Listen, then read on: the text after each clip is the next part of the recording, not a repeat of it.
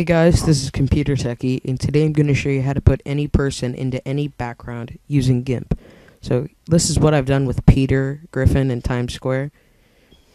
So the first thing you want to do is go ahead and open up GIMP.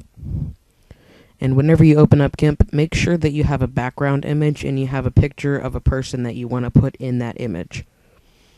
So once you've opened up GIMP, let me move this over here, go up to File, and click on Open.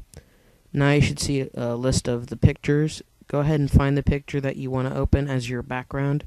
Mine's Times Square. I'll click Open. And now you want to go ahead and find your person. So go once again up to File, Open, and find the picture of the person that you want to insert into your background, and click Open again. Now the person that is going to be in your picture is opened up as a separate window.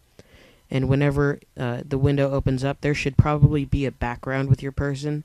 Mine doesn't because it has gray squares behind it. But if it does, go up to this lasso tool. It's called Free Select Tool.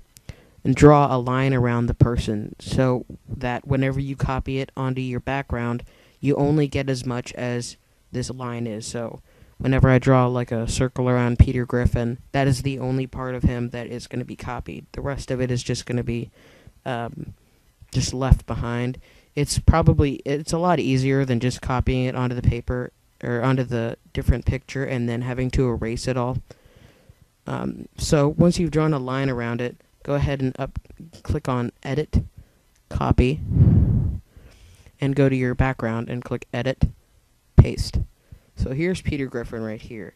And once you've copied your picture, there should probably still be sort of a background around your person.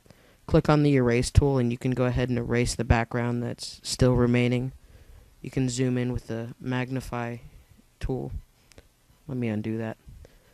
And, okay, so once you've done that, you can go ahead and edit the size of your person so it goes along with the rest of the picture.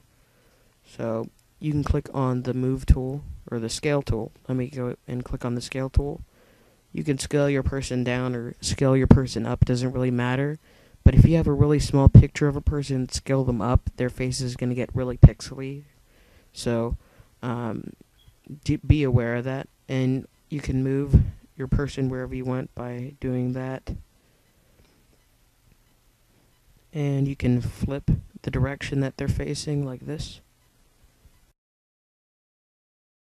You can do a bunch of stuff with your picture. And once you've finished working with your picture, go up to File, Save As. You can name it whatever you want, but after you've named it, make sure it says .jpg at the end of it. Let me click my desktop, and I'll save it into my desktop. Click Export, and drag your quality to 100, and click Save. So now you have your picture saved wherever you saved it. And here is what we've done. And there's Peter Griffin in Times Square. If you have any questions, go ahead and leave me a comment or send me a message. Thanks.